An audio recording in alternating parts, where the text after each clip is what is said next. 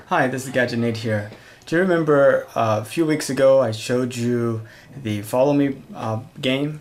It was the same game that used to be called like Simon or something like that. I showed you the three lights and it was on the breadboard and had some issues with the buttons and what have you.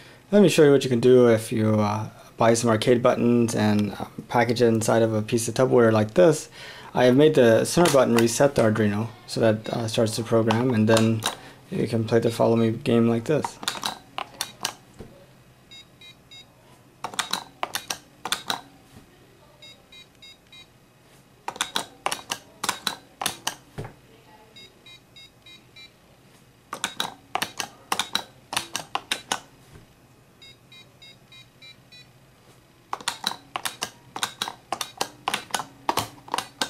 And let me show you what happens if you get it wrong.